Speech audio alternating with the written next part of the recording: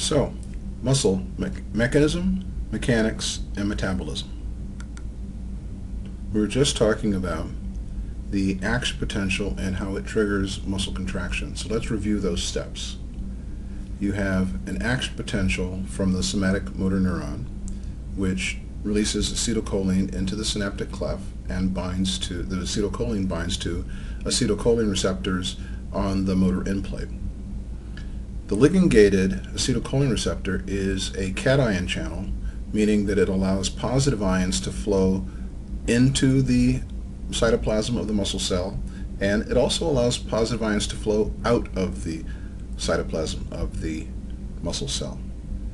The net entry of sodium into the cell is greater than the positive ions leaving the cell, and this leads to a depolarization, a local end plate potential at that site.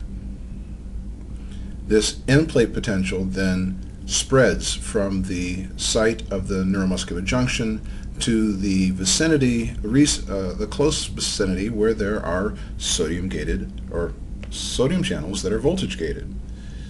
When these cells encounter the local depolarization, they open, allowing sodium to trigger action potentials in the skeletal muscle.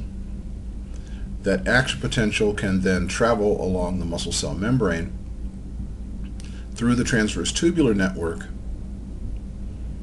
where it encounters the dihydropyridine receptors, the DHP receptors, which will then move and open the RYR ryanodine receptors. This allows calcium to be ejected or to travel down its concentration gradient from the inside or lumen of the sarcoplasmic reticulum into the cytoplasm. That calcium can bind to troponin and allows actin-myosin binding, because calcium binding to troponin allows tropomyosin to move away from myosin binding sites on the thin filament. The action of the myosin is to pull actin towards the center of the sarcomere, and as the sarcomere shortens, the myofibrils shorten, which means the muscle shortens. In terms of relaxation, after the action potentials have ended, calcium is pumped back into the sarcoplasmic reticulum, clearing the cytoplasm, allowing troponin and tropomyosin to move so that they are now in a blocking position on the thin filament, which inhibits the interaction of myosin. So, here you have the first three steps. You have acetylcholine being released from the nerve terminal, diffusing across the cleft, binding to the acetylcholine receptors on the motor end plate. Sodium can now flow into the motor end plate cytoplasmic region. Potassium can flow out. However, more sodium flows in than potassium flowing out, causing a local depolarization. That spread of the end plate potential to the periphery of the neuromuscular junction engages sodium channels, voltage-gated sodium channels, on the muscle cell membrane. The opening of these channels triggers a muscle cell action potential, which can then propagate towards both ends of the muscle cell.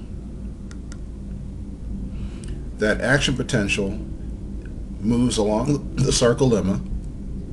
When it encounters transverse tubule, it goes through the transverse tubule, through the center of the muscle cell, all the way through to the other side,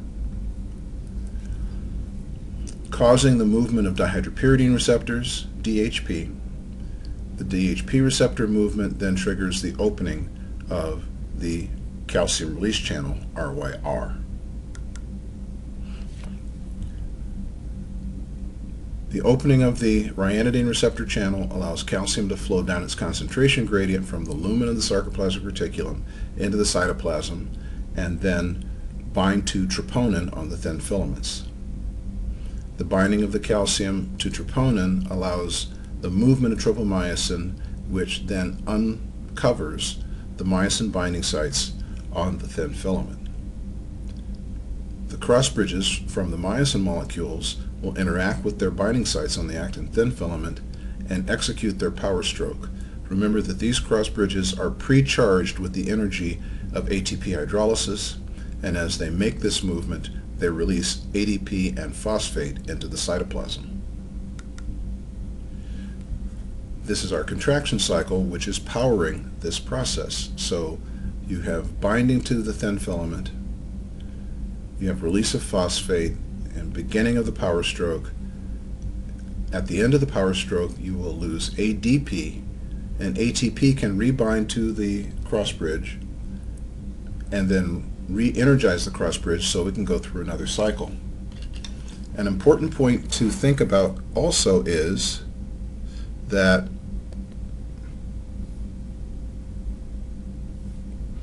if, for example, ATP is depleted, what happens to the cell at that state? If there's no more ATP, then the cross bridge that is binding to the thin filament at the end of a contraction cycle is stuck because ATP reduces the affinity of myosin for actin and allows it to release. If you cannot release the cross bridge at the end of the power stroke, then you end up in rigor mortis. And rigor mortis is the stiffness of skeletal muscles after death due to the depletion of ATP supplies. If ATP is present, the muscle can relax. If ATP is not present, the muscle cannot relax, and you get rigor mortis.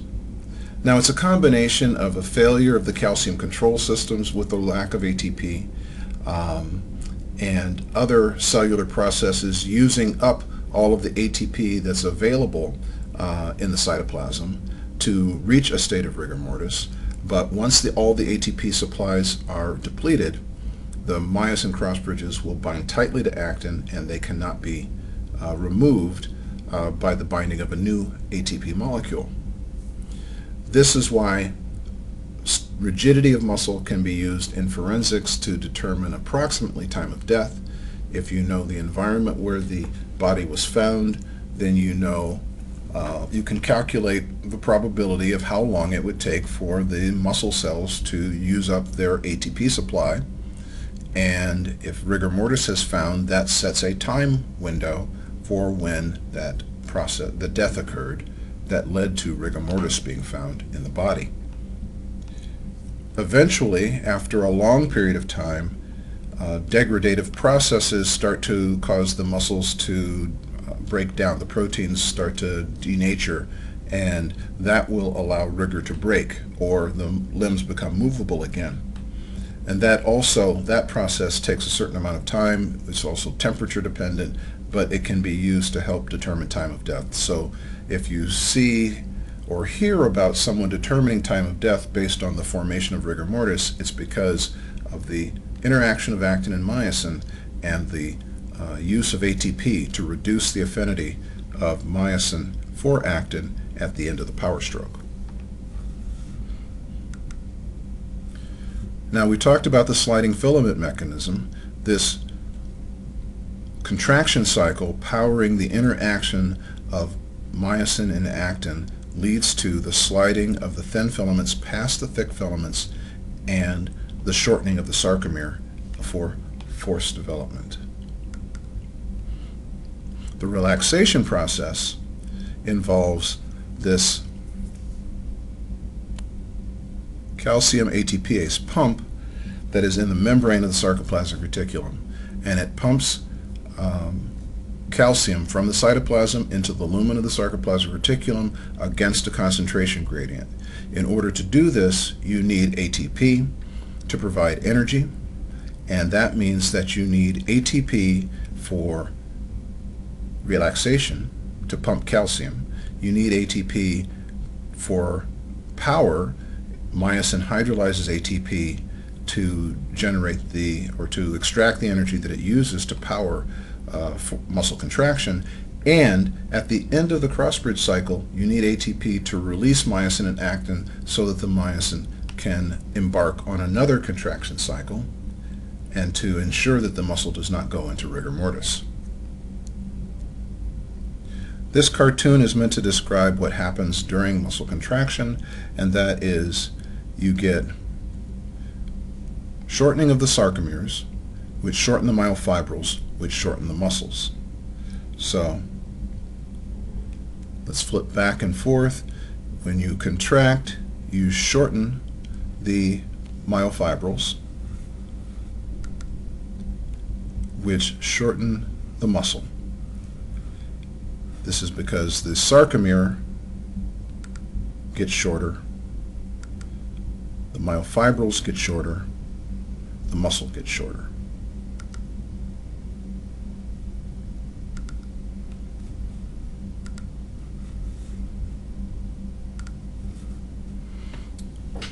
Now, we talked about the types of muscle contraction in the lab, but let's revisit those issues. There are two primary types of contraction. One is isometric, the other is isotonic. Isometric is, as I've mentioned before, the oxymoron of muscle contraction. Oxymoron meaning this statement doesn't make sense. If you have an isometric contraction, iso means same, metric means length, so a same length shortening, same length contraction doesn't make any sense, but it's what physiologists say. When a muscle has been activated, whether or not it shortens, it is called a contraction. And so in the case of an isometric contraction, we have an activation of a muscle, but the muscle is not allowed to shorten. That muscle can then build tension. If you think about the situation where you take your two palms in front of your chest and you press your palms together, you can feel that your muscles in your arms are generating tension. However, the muscle position doesn't change. It's an isometric contraction. In this case, we have a muscle attached to a 30-kilogram load, and when the muscle is activated, it contracts. It starts to build tension, and we can look at the tension developed versus time and find that this muscle develops tension until it reaches its maximum tension level. Unfortunately, this is only 25 kilograms, and the load is 30 kilograms, so the load cannot move. The muscle can generate its maximum tension for a period of time, and then once it relaxes, it goes back to the state it was before the contraction, but there's no movement that's occurred, and that has been an isometric contraction. Now, what we find is if we have a muscle at a particular length, it can generate its maximal force for that length during an isometric contraction. So we're going to say that when you have a resting sarcomere length where all of the myosin cross bridges can interact with an actin-thin filament, that is our optimal length, our 100% level. And when we activate this muscle in an isometric contraction so that it does not shorten from the position that it's in, it activates and it generates maximum force. We'll call that maximum tension. And you can see that there's a short or a small range of lengths where you can change the length and still get that maximum tension development. However, what we find is if we start to stretch the muscle so that we start to pull some of the cross bridges out of the overlap zone, the more we stretch, the less tension is developed. And so you can build this relationship between length and tension based on isometric contractions where the muscle was relaxed, making zero tension. You activated it, and it generated its maximum isometric force for that length. Isometric force for the next length, and you can build this curve. And so when you stretch a muscle so that it decreases the overlap of the thick and thin filaments, you decrease the force as you increase the stretch. Now, on the other side of this length-tension relationship, we can see that the force is decreasing, but you can't say that the overlap is less than 100%. If anything, you would say the overlap is more than 100%. But the tension's going down. So why is the tension going down? When a muscle is contracted less than the optimum, our optimum length is here at 100%. When it's less than optimum, you introduce disorder because the filament systems start to interfere with each other within the sarcomere. And when those things happen, when the thin filaments can interfere with filaments from the opposite side of the sarcomere, if the thick filaments start to approach the Z-line, you can get some interference there, cause some filament buckling. The introduction of disorder reduces the amount of force. So on the short side of the link tension relationship, we worry about disorder.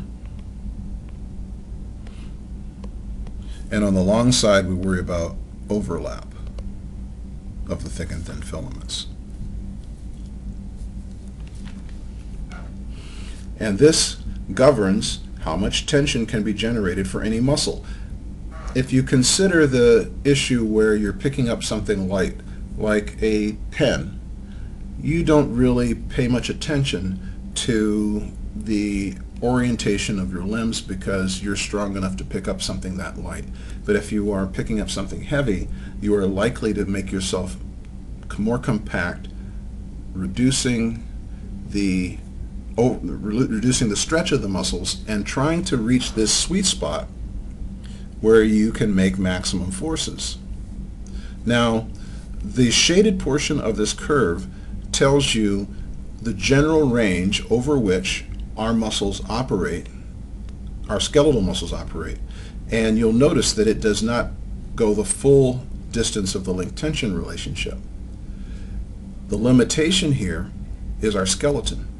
The way the muscles are attached to the skeleton limit their range of movement to a very narrow range where at a minimum they make about 80% of their optimum force, and at a maximum they get stretched to about 20% more than where they could be at optimal length.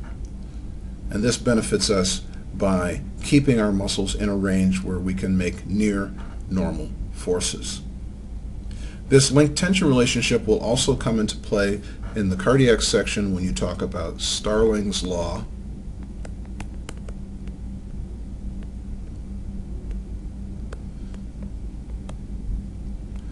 Because it helps to govern how forcefully your heart will contract based on how much blood has filled it during the return of blood through the venous circulation. Now let's look at an isotonic contraction. Now this is the kind of contraction we did during the lab, where the length can change as the contraction proceeds. We take the same muscle and we attach it to a lighter load.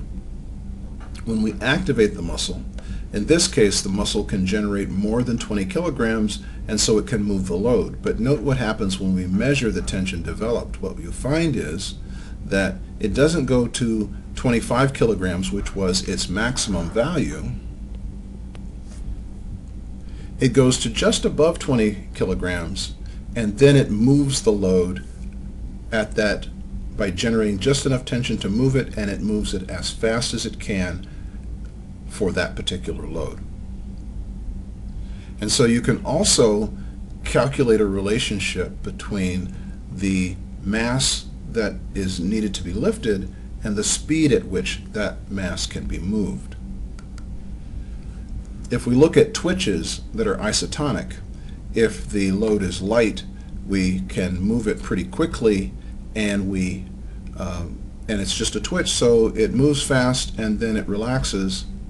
And if we measure the slope of the line as it increases the movement, as the distance increases, that slope is the velocity of contraction.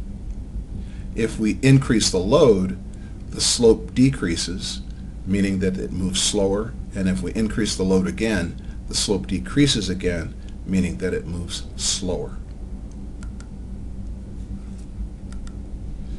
We can plot the velocity versus load, and we get a relationship like this. Now note it's not a linear relationship, but it is a real relationship of the velocity to the load. When the load is minimal, you get maximum velocity. When the load is the same as the amount of isometric force that you could make for that particular muscle, you get no movement. So zero velocity is equal to isometric.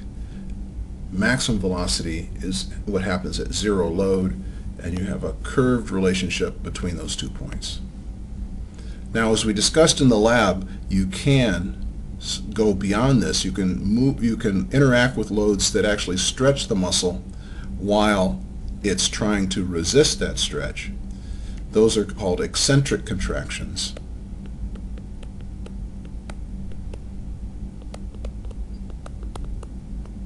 And shortening contractions are called concentric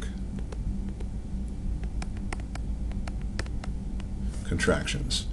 These are also called plyometric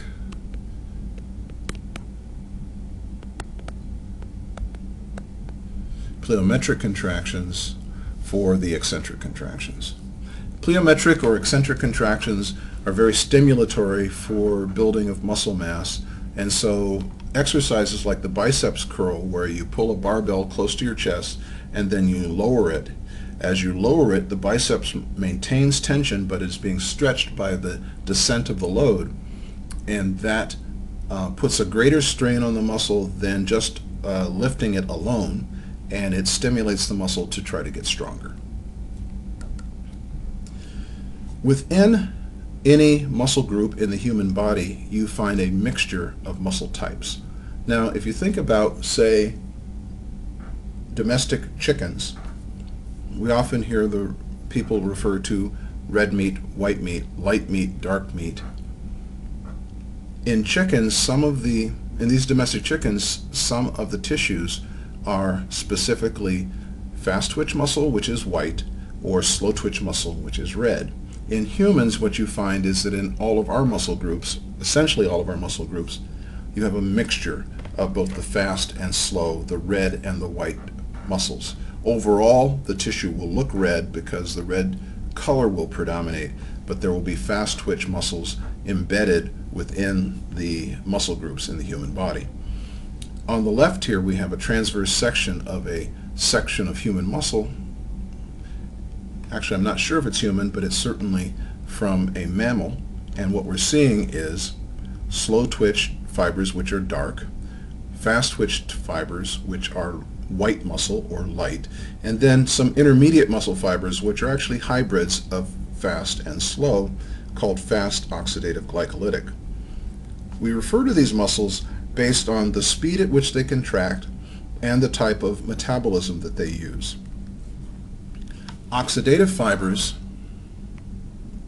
use oxidative phosphorylation to generate ATP. Glycolytic fibers use glycolysis. One of the things that you might also notice, especially if you look at the image on the right, is that the fast twitch muscles are much thicker than the slow twitch muscles. The slow twitch muscles, because they rely on oxidative phosphorylation, need to be in close proximity to capillaries so that they can get oxygen diffusion across the cell. And if they become too thick, that means that oxygen may have a difficult time diffusing to the center of the cell from the capillary, and that could deprive the cell of its necessary ATP concentrations. So they're self-limiting in growth to maintain a diameter that allows efficient oxygen diffusion. Remember what you learned with Dr. K, diffusion of any kind is fast over short distances, but its speed does not maintain as you go to longer and longer distances. The reason why the white muscles, or the glycolytic fibers, can become larger is because they do not rely on the oxidative metabolism, which allows them to increase their size and become stronger by adding myofibrils, because they don't have to worry about oxygen diffusion across the cell. So there are some factors that can determine muscle tension. They include The action potential frequency, we saw some evidence of that during the lab. The fiber length, we talked about the length-tension relationship. The fiber diameter, the larger the cell in diameter, the more cells that, or the more force it can generate, because each myofibril is a force-generating machine. And then finally, there's fatigue. Let's talk about some of the things that occur metabolically.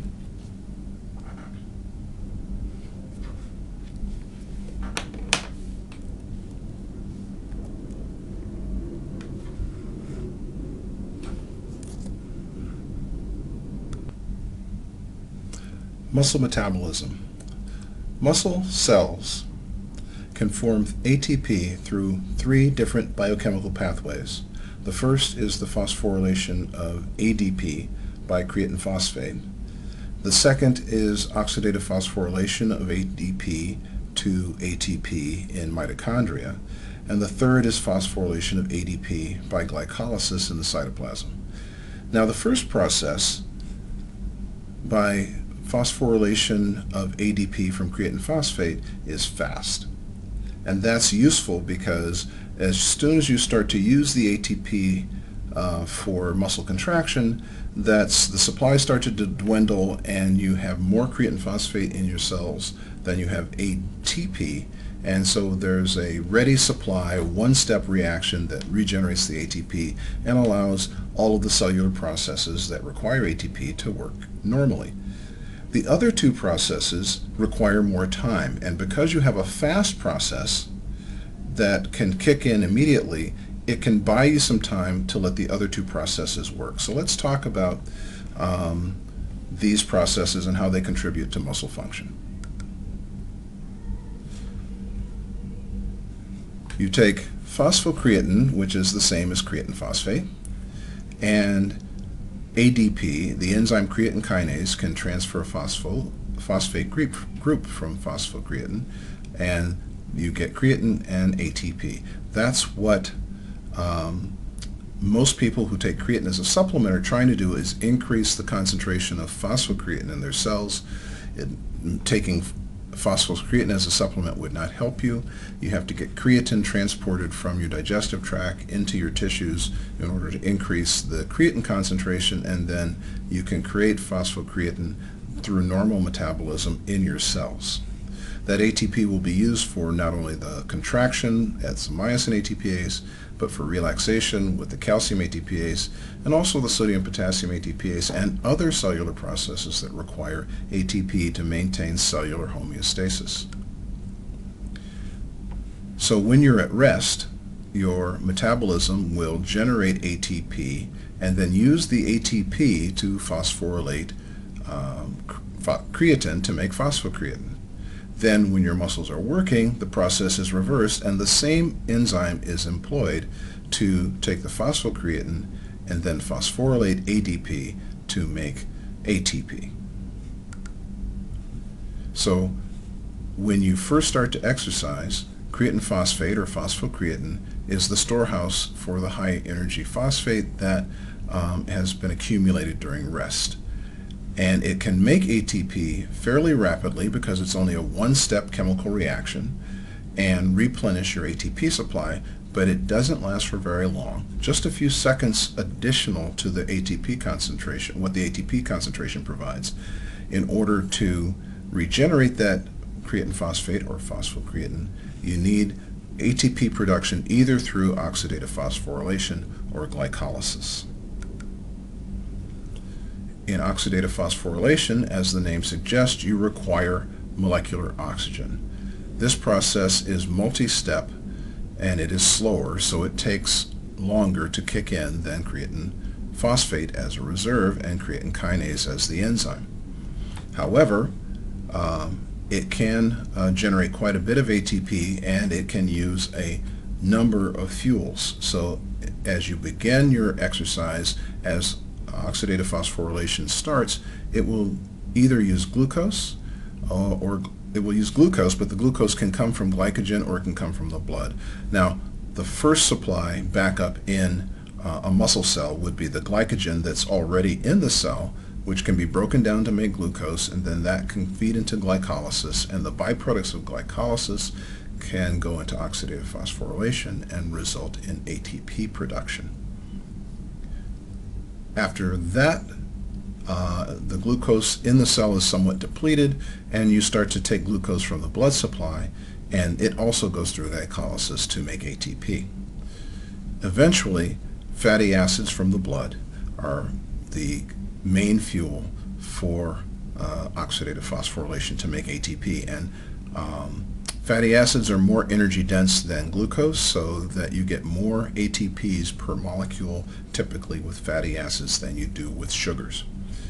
Your fuel of last resort is proteins breaking down to amino acids, and they can also be used to produce ATP, but usually only done in rare cases of extreme exertion or starvation.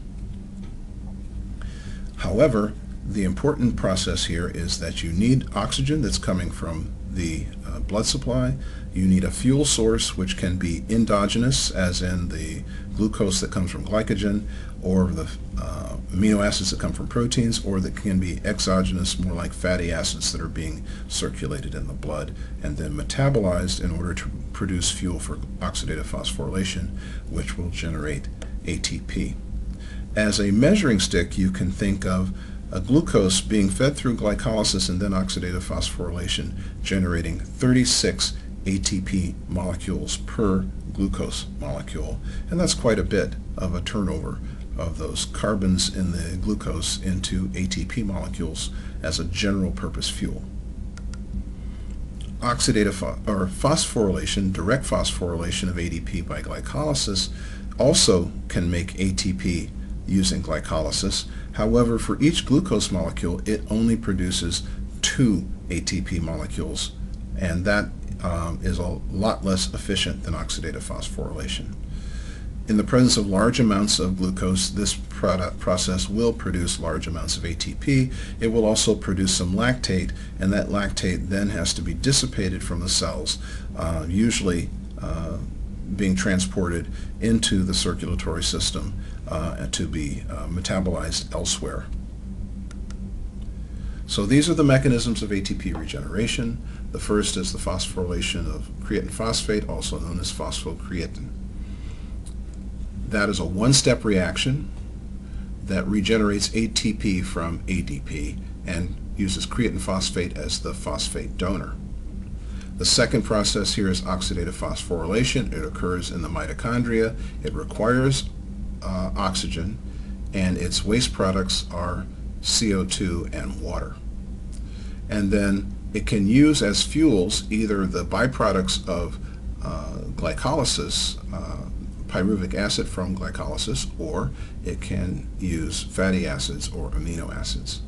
And then our third process is phosphorylation of ADP from glycolysis, which can come from glucose from the blood supply or glucose that's derived from glycogen within the muscle cell. And glycogen is just a polymer of glucose.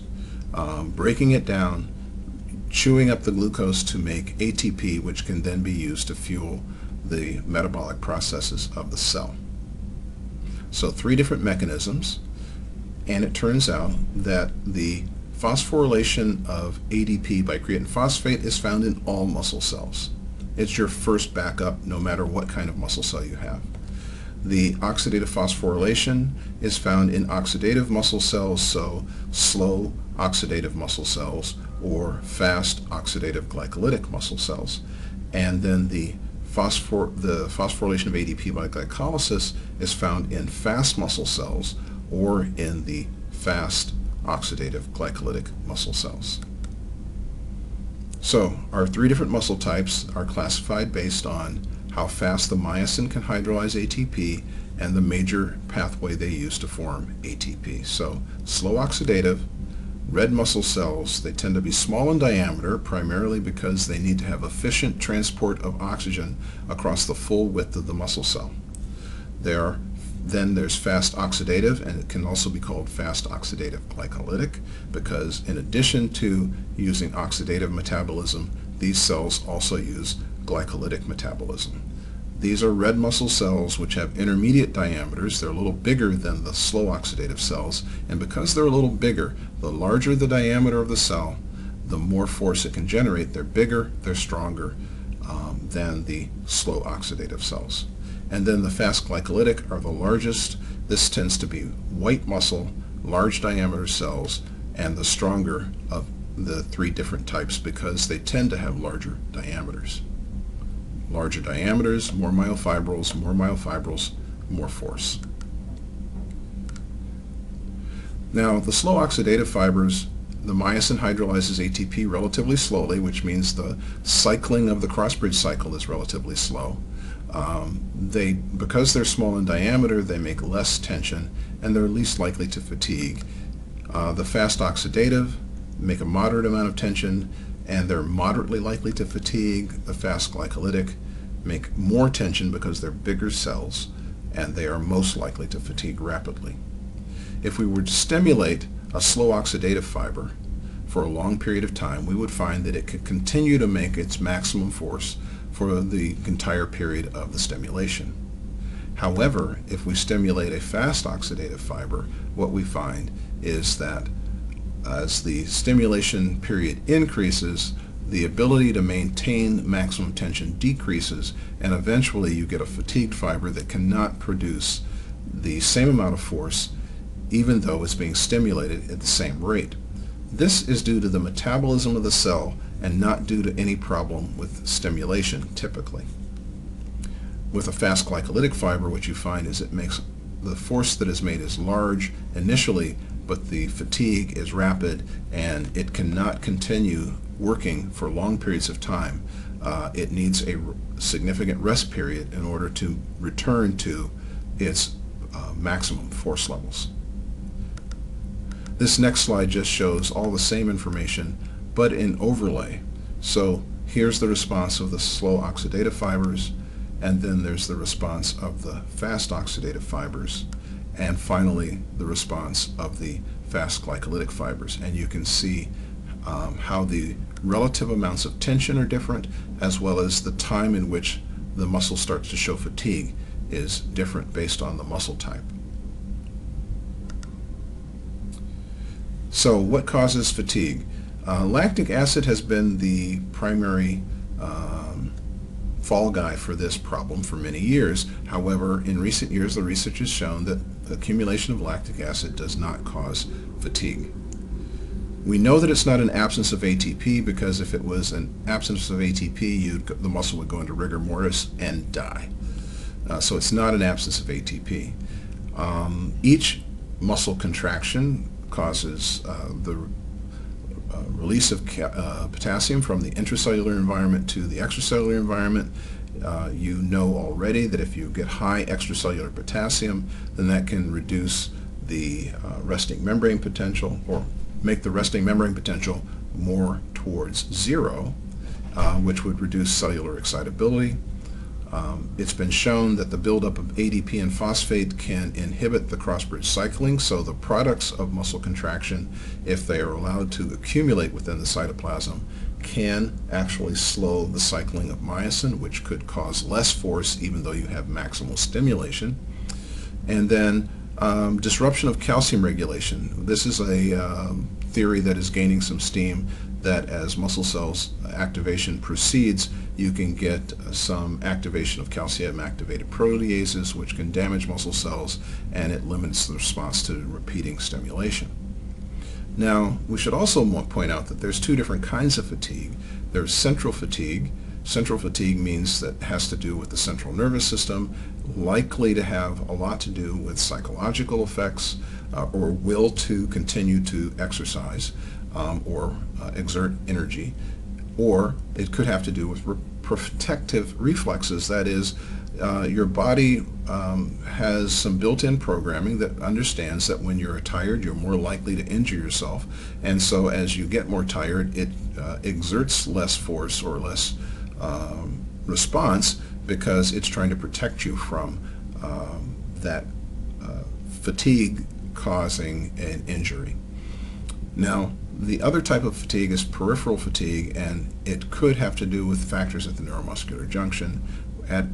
involving excitation contractions, coupling, calcium signaling, or the contraction relaxation metabolism. When we consider the factors determining muscle tension, we've considered everything in box 1. It's now time to focus on the second box, number of active fibers, and we introduce the concept of motor units and active motor units. So what's a motor unit? A motor unit is a somatic motor neuron and its muscle fibers. And in this example, we show that the cell bodies of these motor neurons are in the spinal cord, that the axons extrude out to the periphery, and they connect with a specific population of muscle cells, so that when the green axon is stimulated, it only activates the muscle fibers on which it synapses, and when the purple axon is stimulated, it only activates the cells that it is synapsing on. And so by choosing which motor neurons are active, the brain and the nervous system have the capacity to regulate how much force is generated by activating one motor unit or two motor units. And they can activate motor units that contain few fibers or motor units that contain large multitudes of fibers. The larger the motor unit, the more fibers that are activated by the motor neuron, the more force will be produced by that particular stimulation. So when you recruit motor units, you can increase the amount of force that is generated. So two motor units can generate more tension than one, and when a large amount of tension needs to be generated, you need to recruit more muscle fibers and therefore more motor units. Now, as we said earlier, the slow oxidative fibers tend to be smaller and therefore produce less force, and the fast oxidative glycolytic and the fast glycolytic are larger, so therefore make more force. And so in humans, because of the mixture of different fiber types in each of our muscles, there is an order to the recruitment, and it has to do with how they can contribute to force production.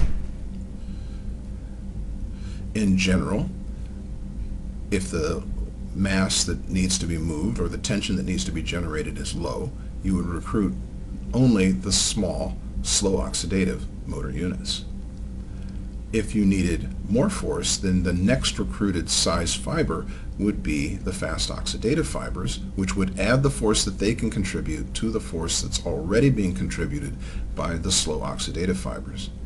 And only when you need maximal forces do you recruit the fast glycolytic, which gets the largest muscle fibers, which many more fibers per motor unit and generate tension more quickly, and they add to the force that's already being generated by the less fatigable slow oxidative and fast oxidative fibers, so that you get a larger amount of tension total. So in order of recruitment, small fibers first, intermediate fibers next, largest fibers last. Characteristics here: slow oxidative fibers, small diameter, fewer myofibrils, slow myosin, so tension and development is slow, mostly oxidative metabolism, many mitochondria, and in association with lots of capillaries. We would call this dark meat.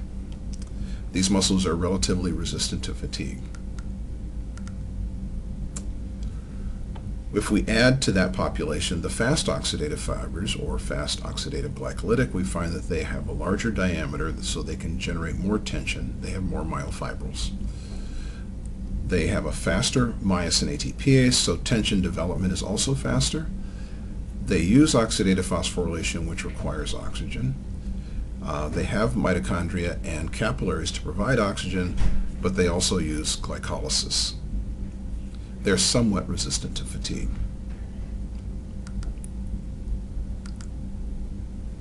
And then the largest muscle fibers, the fast glycolytic fibers, larger in diameter and more tension. The myosin is very fast, so tension development is very fast. Mostly glycolytic metabolism, does not require molecular oxygen.